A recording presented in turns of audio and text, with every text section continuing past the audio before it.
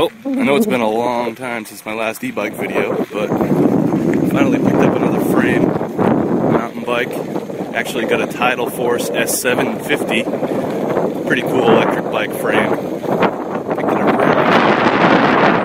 I got a little 36-volt controller that you saw me working on in the videos. And we got the bike up and running. Got a backpack full of Lipo right now, so it's not exactly finished.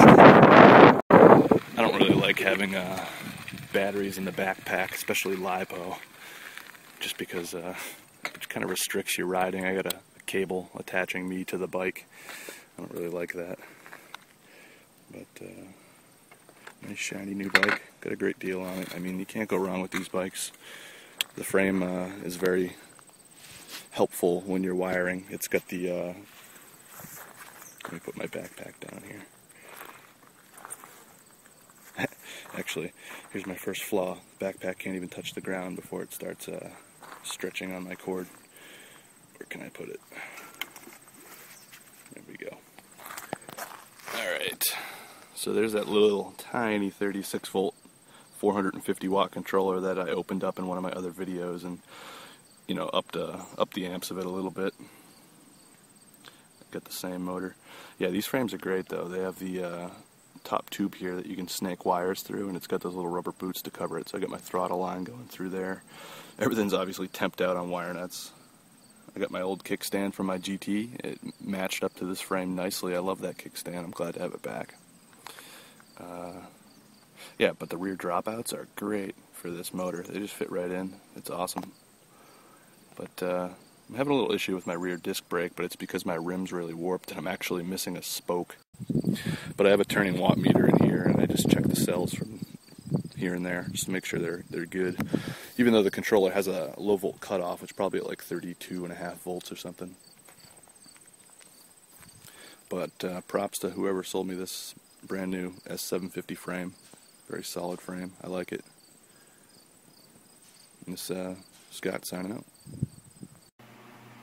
Give you a quick shot of my extremely messy laboratory right now, but all the battery packs that I've been rigging up just to get this bike running, because I really don't have a legit pack. Like I was using my M18 pack that I use at work. I would just stick these terminals in there and tape them down, and that would give me you know, obviously 5 cells in series, and I just need 5 more, so I'd this pack right here.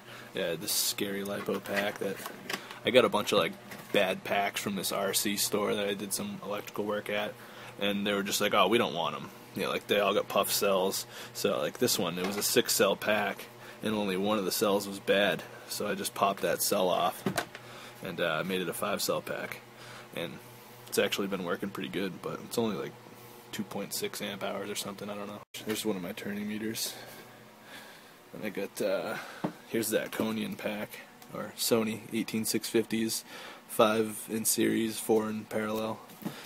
This gives me like, I don't know, these ones claim to be 1.8s, the GRs, so what is that, 3.6, 7.2 volts, I mean 7.2 amp hours.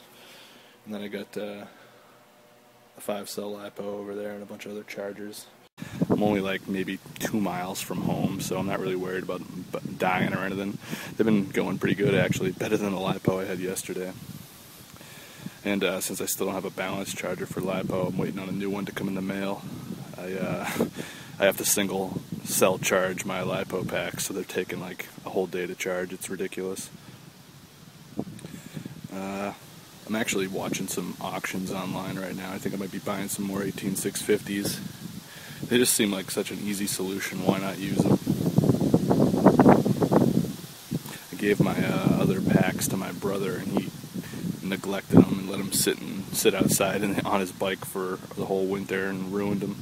He doesn't even care. He's like, oh, the charger you gave me died, so I just let the cells go to hell and wasted $150, $200 worth of cells. I still haven't gotten them back from them. I want to take them back and try to fix them up, but I think they're DOA now, so Here's how the bike sits now. I don't know what I did with my cat eye when I took it off my bike, but I really miss it. I need a cat eye. I don't know how fast I'm going, even though 36 volts is really slow. Probably only doing about 18 miles an hour everywhere. There's one of the scary packs I'm going to go out and ride with. You know, it's potential, it gives me energy, and it'll work, but it's not the prettiest thing. You really don't want to be doing this either because, I mean, it's alright if you just monitor them, but you got to be careful because these discharge at like 5 to 10 amp max, these cells, and this thing's rated at 30C. So when these are in series, this pack's going to drain, this Lipo is going to drain so much quicker. So technically, these could get damaged if you don't watch them, because all the amps going to get pulled out of this pack, and the voltage will sag, say it sags down to 13 volts, and this pack is just going to have voltage flowing through it, and the amps aren't going to be that bad. So this one's going to have a higher voltage. So I haven't done much to the bike, but I did put my old seat back on, and it allowed me to change the angle to a more comfortable seating. I wasn't too fond of that seat that came with the bike anyway. I mean, it looks nice, but it wasn't as comfortable as this old one from my GT Avalanche. I love it. But, and I just put this cheap $10 Speedo on there, even though the thing is awful. I gotta find my specialized one and put it on because it updates so much quicker. It's more real time. This thing's kind of sluggish.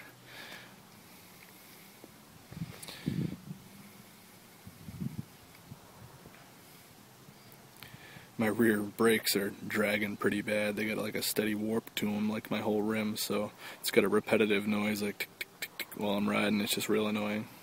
Got a clip of it right here.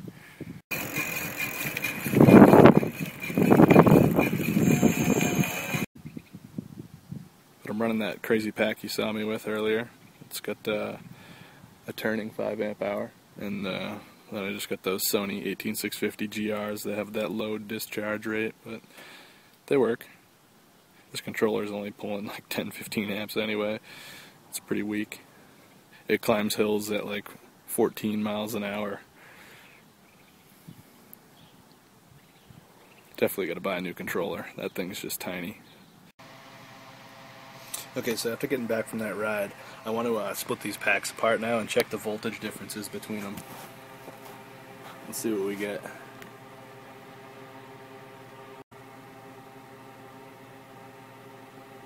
.57 is what that one's reading. Now let's see what this one says.